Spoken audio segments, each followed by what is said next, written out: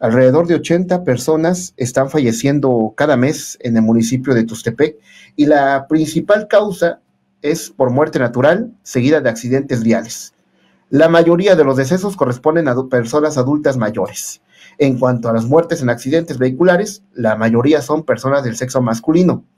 Cabe mencionar que en la estadística que se ha obtenido de manera extraoficial, se contemplan entre 90 y 95 nacimientos cada mes, y la mayoría siguen siendo mujeres del sexo femenino.